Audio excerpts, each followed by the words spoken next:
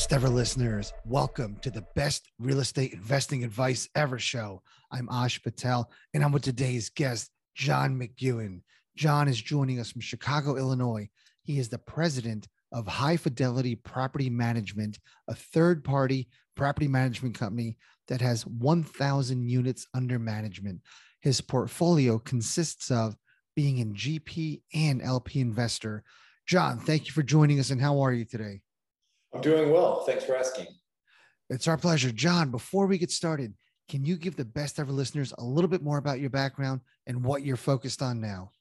Sure. I always tell people I have an old soul in real estate. I grew up in Chicago. I went to Lane Tech, and right after high school, I joined the Navy. I was in the Navy for 4 years, from 99 to 2003.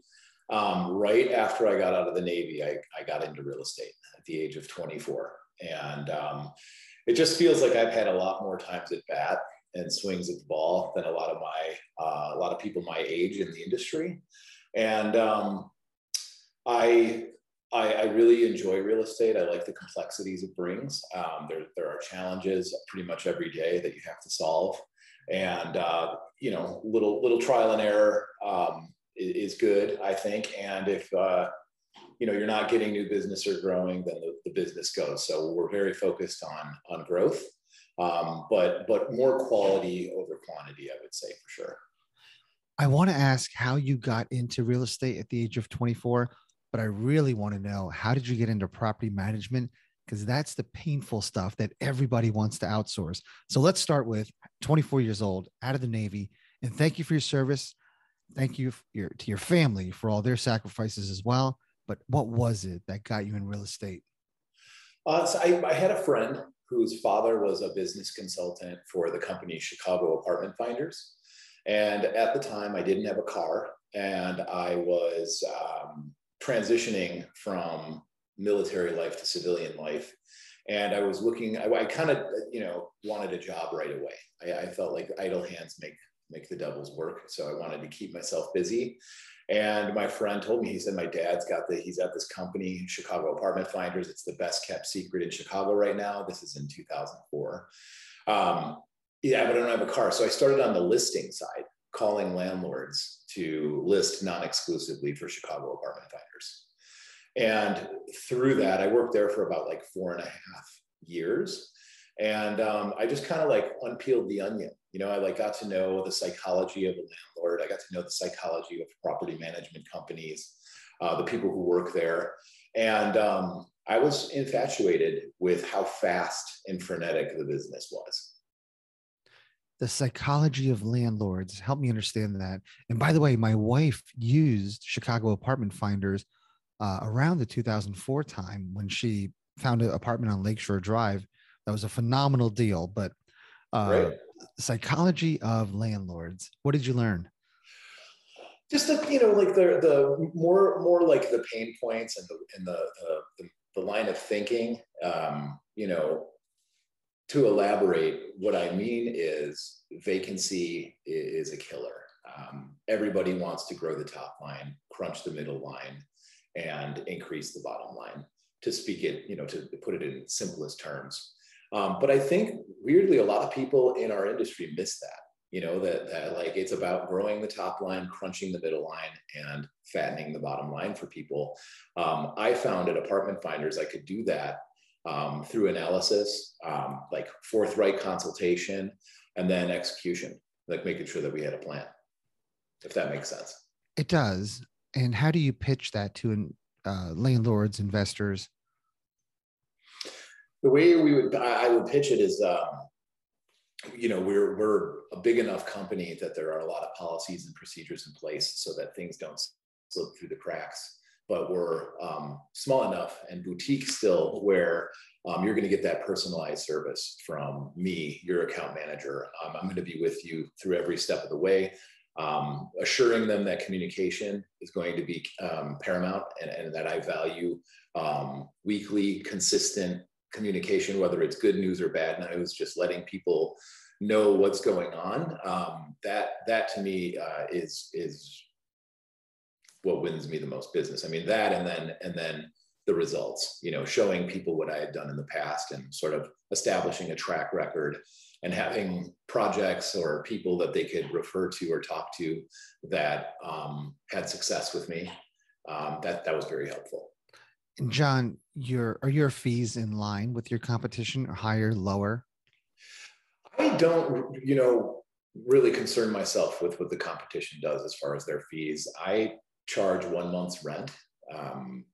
That's what I have to charge to make my margin, to make the business meaningful for me. I pay for all the marketing. We pay for the photos. I pay the agents. I pay processors and coordinators and accountants to make sure everything is sort of happening as it needs to in sequence. And with that, like my fee is 1 month's rent. And that's on the landlord side, right? The person looking for the apartment doesn't pay anything.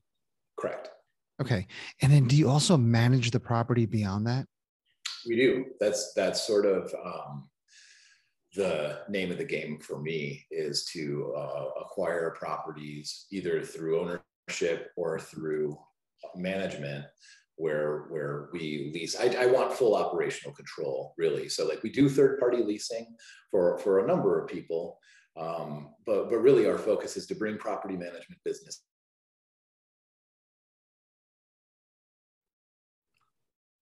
I lost you. It just froze. Oh, really? That's weird. Yeah. Where'd you lose me? You said really our property is, our primary objective is leasing. Well, property management, managing properties, whether that's through me buying them or syndicating them or taking on third-party business. We like to be in control of the process, is what I was saying. Okay. So are you in the business of managing other people's properties, or is that not your preference? Totally. We do that. About, okay. I'd say 85% of the portfolio is third party. Got it. But you want to control not just the leasing, but the entire life cycle management of that tenant. Yes, that's correct. So from the minute we get a new tenant, we lease the apartment, to their move-in, the turnover, getting it cleaned, getting it painted, the tenant experience, maintenance requests, making sure they're paying their rent, paying rent on time, following the terms of the lease. And then when renewals come again, making sure that we're keeping our eye on the market and we know exactly how much to charge for a renewal rate and how much to charge for a market rate. All right, this makes me want to buy an apartment in Chicago so I can have you guys do it all for me. Let's do it. Do you also draft the leases?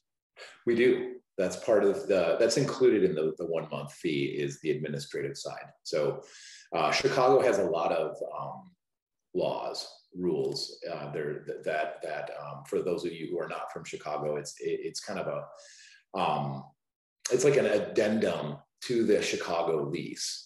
It's called the CRLTO, the Chicago Residential Landlord Tenant Ordinance, and it's very important that landlords follow the terms of the ordinance. And it takes someone like me who has an intimate understanding of the ordinance and how it's applied to make sure that people aren't falling into pits. Yeah, Illinois and Chicago specifically are very tenant-friendly places. Did you have a hard time during COVID?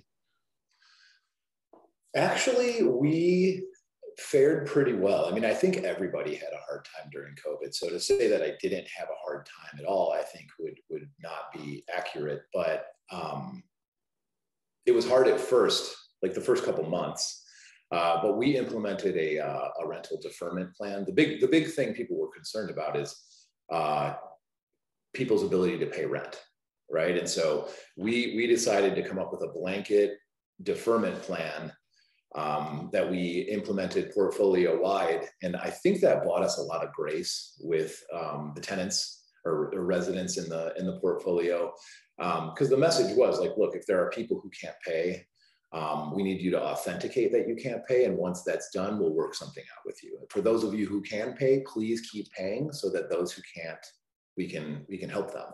And that message was really well received. So I think like a lot of other operators in Chicago, we had some vacancy issues for a minute there. We had some rental rate decline.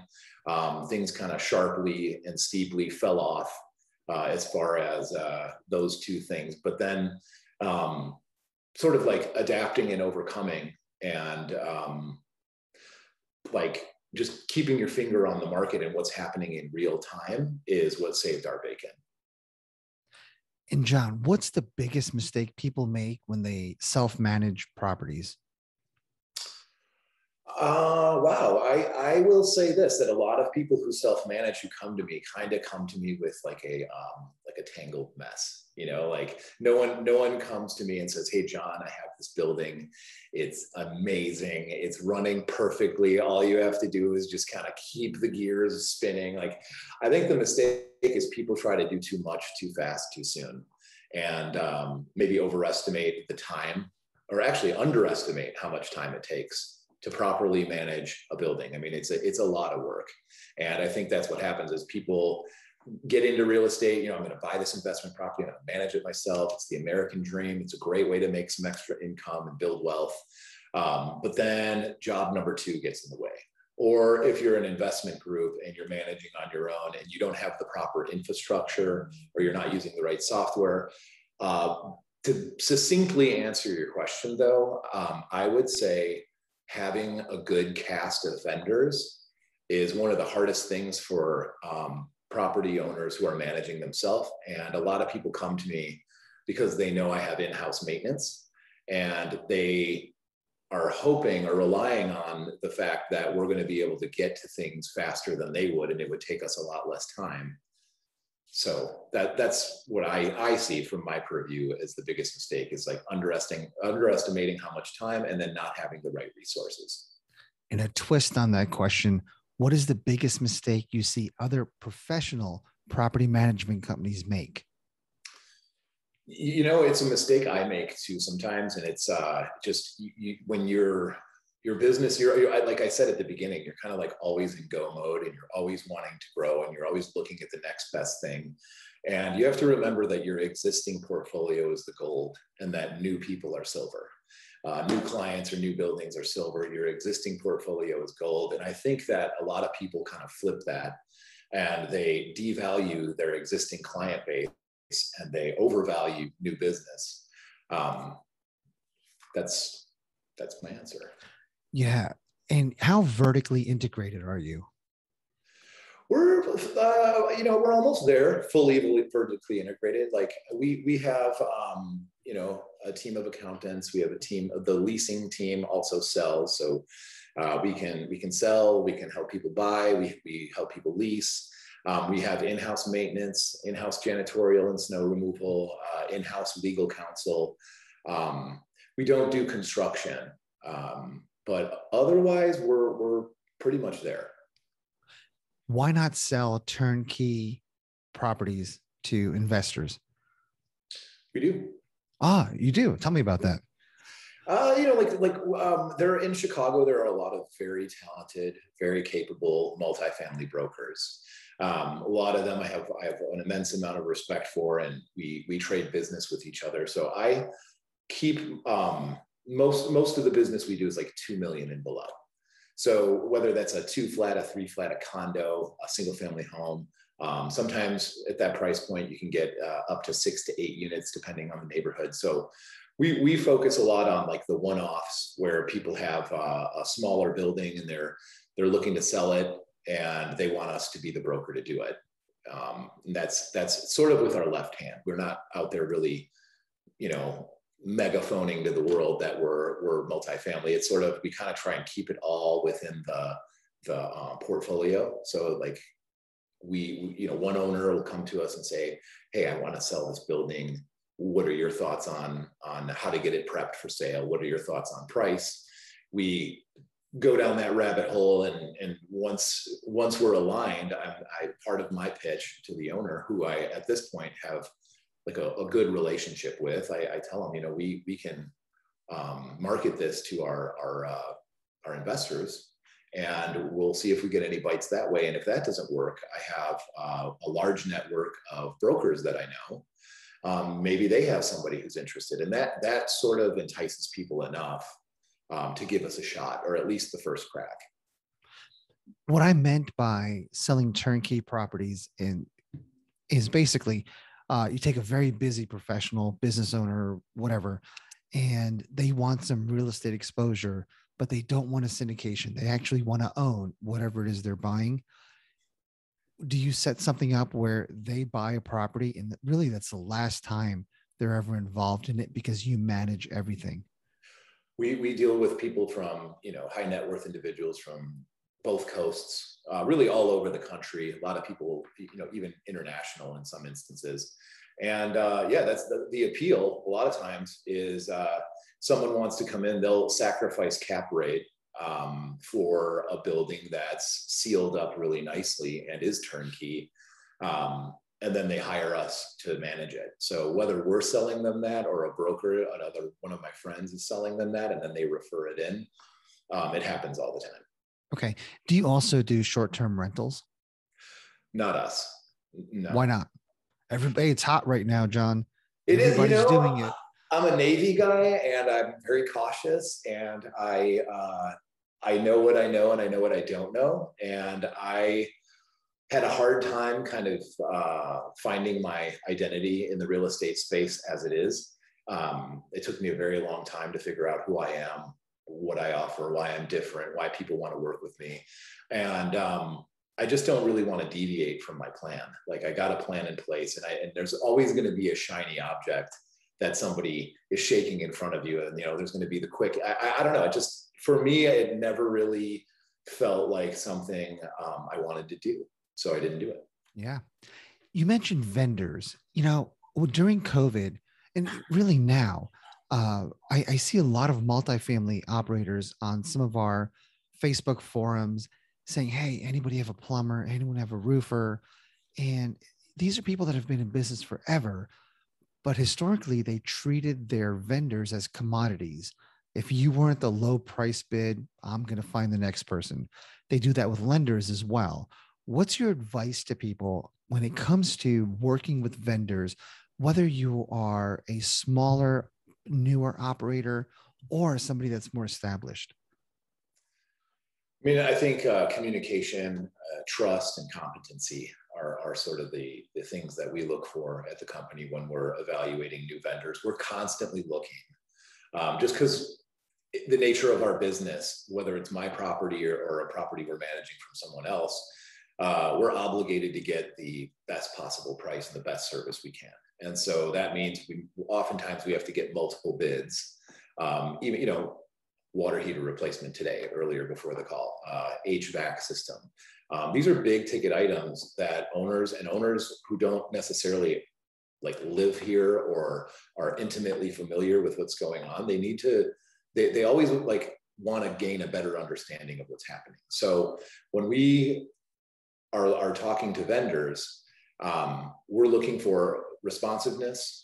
We're looking for somebody who knows what they're talking about. That's that competency piece. And then we're not always necessarily looking for the cheapest price, because you do get what you pay for. But we certainly don't pay top dollar. So yeah, go ahead. Do you not want to continue to use your preferred vendor, somebody that did a great job for you last time, someone that they're not going to cause headaches? They might be more expensive. It depends on what it's for. It's just, there's so many, just like property management, there are all the trades, whether it's roofing, plumbing, electrical, you name it. There's a lot of different companies and there's a lot of different people to choose from. And when you're networked in Chicago with other managers and other owners and other business owners, people like that, you kind of share vendors, and you get to kind of know who's good and reliable and gets you a good price. And I'm sure you've been doing this show for a long time, good news travels fast. So if somebody's really good and they're reasonably priced and they are competent and they communicate well, that word gets around. And then the key to keeping those vendors is making sure that you're not chewing them down on price on every single repair or replacement. And that when it comes time for them to get paid, you pay them like as quickly as you can. We're net 15, net 30. And a lot of people really, really like that. And you need that. Like, they're not commodities. They're a part of your team. I can't tell you, my HVAC person is one of my most valuable vendors. And he, when it gets super hot and stuff breaks, because we have a long-standing relationship and we trust each other, when my stuff breaks and I call him, he picks up the phone, he gets over there, he fixes it, and I bill the owner, and I don't really get a lot of blowback there. So I know that we're doing a good job. And that's kind of, we're trying to cultivate that type of dynamic with our vendors, like pretty much every day. And you syndicate your own deals as well, right? That's correct. Yeah. Talk more about that. What kind of deals are you doing? Oh, six flats, so gut rehab, a lot of value add. We've done up 3 units, a lot of six flats. I think our, biggest building's like an 8 unit. So nothing too big, but a lot of littler ones. And we look to add value to buildings in neighborhoods that are emerging, or at least that was sort of the modus of operandi before COVID. Now we're just kind of looking for deals that we're just looking for good deals, or maybe we can push rents. Maybe something's under rented, or it has been mismanaged, or there's deferred maintenance that we can justify a price where we can come in and fix it and it still works for us. So pre-pandemic, we were more like, let's go hard at the gut rehab to the studs, like basement to the roof, get everything brand new, stabilize it, and then hold it. Our strategy is always to hold. We don't really flip or sell. But since the pandemic, during the pandemic, I bought 3 buildings, and all of them were in really good areas. I actually it just seemed to be a good time to buy buildings in good areas. But most of the stuff we're doing are in emerging neighborhoods in Chicago.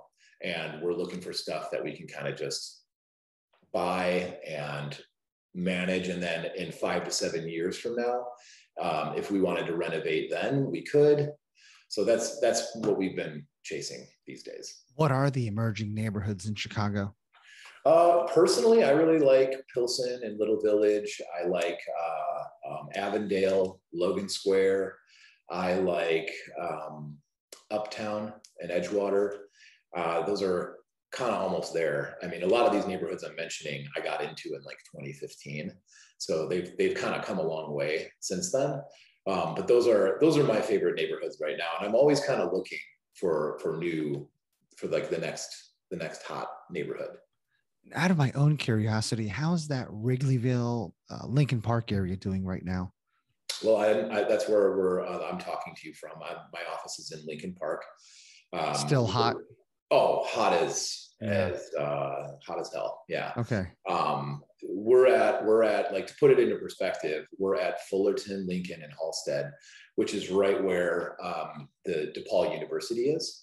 And the building that I manage and I lease from the owner here in Lincoln Park, during the pandemic, the rents for a 3-bed, 2-bath, this is a new construction building, 2020, 3-bed, 2-bath, 1,200 square feet, we were getting 4,700 on average.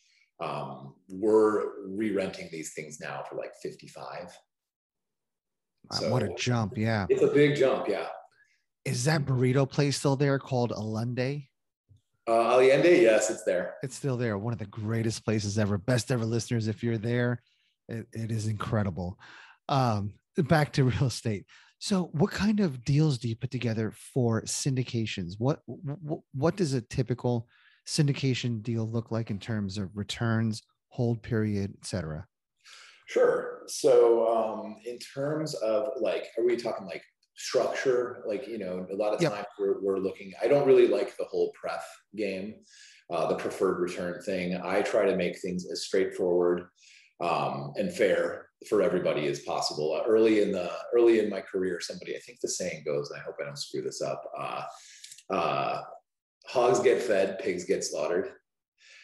So like you never really like you don't want to shoot yourself in the foot asking for too much, right? Like so my strategy is to identify a building, lock it up under contract, and then go through my Rolodex of investors or partners and ask them if they're interested in the deal. Kind of tell them broad stroke what I'm thinking. Generally, the way I like to do things is like I'll sign on the debt, you sign on the debt.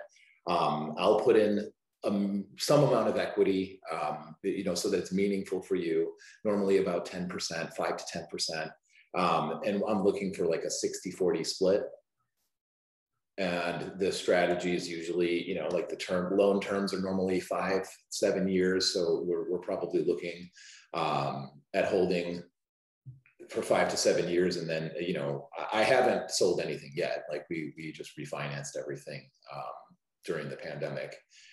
So that's sort of like, and then as far as like that's like terms and how we try to set up the splits with the partners. And then what was the other thing you were asking about? How many partners do you typically take on a deal?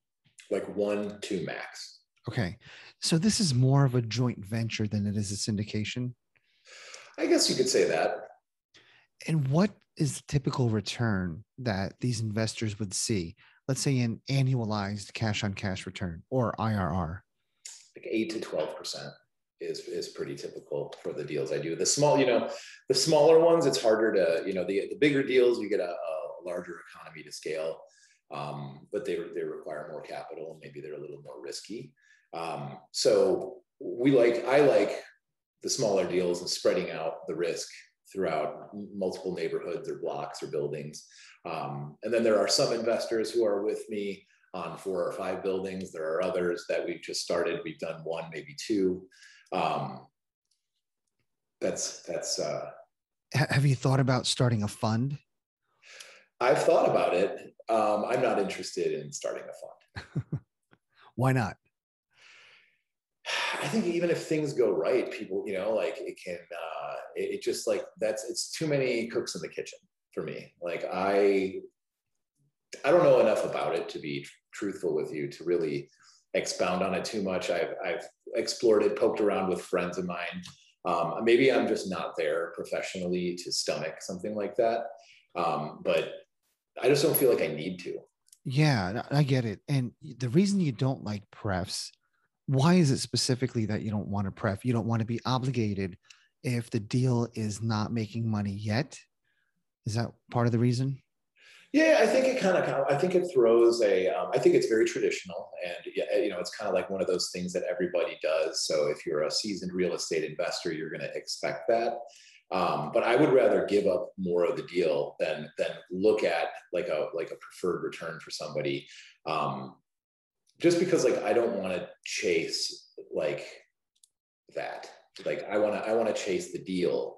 And I want everybody to succeed. And it just feels sometimes like it almost makes me feel subservient or more subservient when you have a 6 to 8% preferred return that, and then, you can end up cutting corners or making bad decisions when you're motivated by making sure that you're getting somebody a preferred return back is sort of my philosophy on it.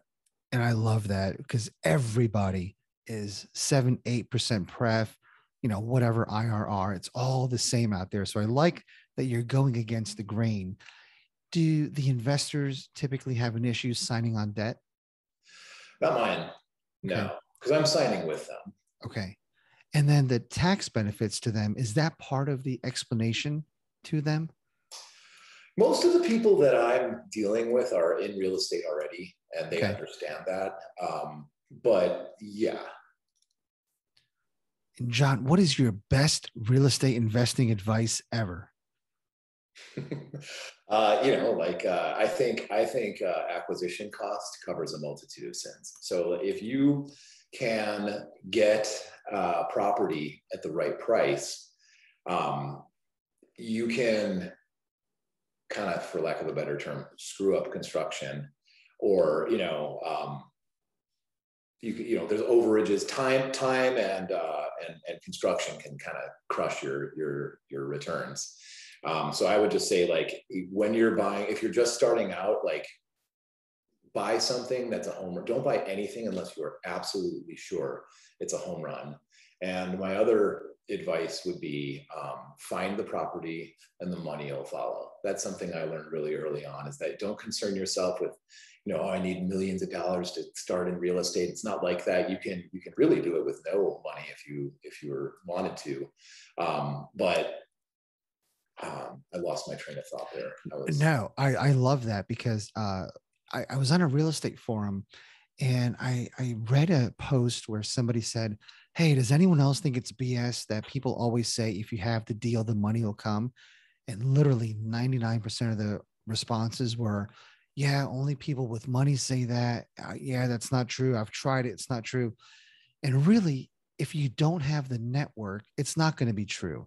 But if you have a great deal and you have even the smallest high net worth network, or, the really just the right network, the money will come. And it's so important for people to understand that. Can I tell a quick story? Yeah, please do. My very first deal that I raised money for and I invested in, partnered up, was in Logan Square, like west side of Logan Square, towards like Pulaski and Armitage, for you people familiar with Chicago. A broker friend of mine had an off-market 4-unit that had tons of space in the basement. The seller was like living in the basement. Wanted to get out of this deal, had owned it for a long time, tried to rehab it himself, could not succeed if he tried. And they brought me the deal at, they said it's a 4-unit. The guy wants, I think, I forget what they said he wanted for it. I ended up paying $365,000 for it. And we put about, initially, $400,000 of construction dollars into the deal. And so my plan, though, was like these huge basement spaces. I'm like, well, maybe we can add a unit. We're not going to know that until much later, till after. We'll never find that out during due diligence. So does the deal work as a 4-unit? Well, I brought my architect through, and he's like, the space in here, there's a lot of dead space. You can add an extra bathroom. These 2-bedroom 1-baths could become 3-bed 2-baths. And, I got really excited. I'm like, oh my gosh, this is the deal I've been waiting for. This is the one, I'm like, and I knew the value, in Logan Square at that time, rehab, gut rehab stuff's like 100 to 125 a door. I'm getting it for, much less than that. And I picked up the phone, and the first guy I called is my first investor, and I've invested with 5 deals with them. I called him up. I said, hey, I had prepped him, telling him what my plan was, and that I was looking for stuff. And if I found something that I thought was awesome, I'd call him. And I found this deal, and I put it under contract. And right as soon as I put it under contract, I made one call, and he was in. And we set the deal up in like 2 seconds with the attorney, and we ended up closing it. We rehabbed it, and I was able to get the 5th unit added, which increased the value of the building, significantly, probably by, at this point, 200,000. So it just goes to show you, if you have the deal, the money will follow. I mean, most of the stuff I do, it's one phone call. Like I'm not going through calling 6 to 8 people. I'm making like 1 or 2 phone calls, well, let me think about it. And, I'm saying, all right, hurry up though, because I gotta do this, and then, you're either in or you're out. I don't really care. It's no harm, no foul. Like, if you're out, I don't care. I'll still bring you stuff if you want me to. So people know, like, one way or another, I'm on my path and I'm going to buy real estate and I'm going to partner with people. If it looks good to them, they should pull the trigger. Yeah. And even people that don't have the network to raise all the money, let's say they're just starting out. If you have the deal, the money will come, still holds true, because you can always sell the deal to somebody, get a finder's fee. And even if you get nothing in return, you just hook somebody up with a really good deal. They'll remember you, and maybe they'll mentor you, or, maybe they'll bring you in on a next deal or whatever it is. But yeah, just having a great deal. There's so many ways to get returns on it, even if it's not monetary. So yes, great advice. And thank you for that. John, are you ready for the best ever lightning round? Let's do it. All right, John, what's the best ever book you recently read? The Obstacle is the Way by Ryan Holiday. What was the big takeaway on that? That life is full of challenges and obstacles, and unless you can figure out a way to make them into opportunities, it's going to be hard for you. The obstacle is the way. Was The that? obstacle is the way, and it's basically Marcus. It's like Stoicism. I don't know if you've heard it. It's founded in Stoicism. It's like a lot of it's based in the philosophy of like Marcus Aurelius, and it's like the business is like 1,000-pound weight sometimes, and every day, like I said, there are challenges, and if you don't know how to take these challenges kind of with a grain of salt and make them into opportunities for you or your company or your partners, it makes things tough, and you lose that way, and we want to win, you know? Yeah, that's a great outlook. John, what's the best ever way you like to give back? Best ever way. So like I'm a military vet. I'm involved. I'm a member of like Disabled American Veterans. I'm a member of the Veterans of Foreign Wars. We like to donate and give time to some of the local homeless veteran housing organizations in the Chicago area. I wrote it down. I've got a Safe Haven is one, and Inner Voice is another one. And then my wife, she spends time with Off the Street Club, which is another organization that we're involved with. And John, how can the best ever listeners reach out to you? Well, I'm on Facebook. I'm on Twitter. We're on the web. You can find us at www.hifipm.com. That's HIFIPM.com. But really, the best ever way to get in touch with me is to email me directly at John, JOHN, at hifipm.com. John, I got to ask one more question that I wanted to ask earlier. When someone's doing a pro forma, what should their property management fee be typically?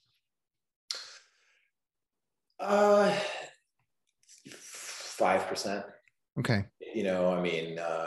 That's where I'm at. I think it depends on the neighborhood and it depends on the scale. Sometimes bigger buildings, it's going to be a lower management fee. Because again, there's that economy to scale there. But most of the deals that we do are in the 6 to 50 unit range, and we're charging between 4 and 6%, which is why of gross rents. That's correct. Yeah. Okay, got it. John, I got to thank you for being on the show today. Thank you again for your service in the Navy. At 24, somehow you knew you wanted to go into real estate, and you took on what many consider the worst part of multifamily, which is property management. So thank you for all the tips and tricks that you've given us, and we wish you the best of luck. Yeah, thank you. Anytime. I love being on the show, and I had a good time. I appreciate you having me on. Thank you.